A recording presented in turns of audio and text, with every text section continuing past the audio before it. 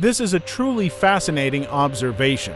The interesting smell astronauts describe after spacewalks is real, but the source is a bit more complex. The smell doesn't actually come directly from space, because in the vacuum of space, odor molecules can't reach our nasal membranes. Instead, it comes from polycyclic aromatic, hydrocarbons, PAHs, and other carbon-based compounds that stick to astronauts' suits. These molecules are indeed abundant in space and are common in the interstellar medium.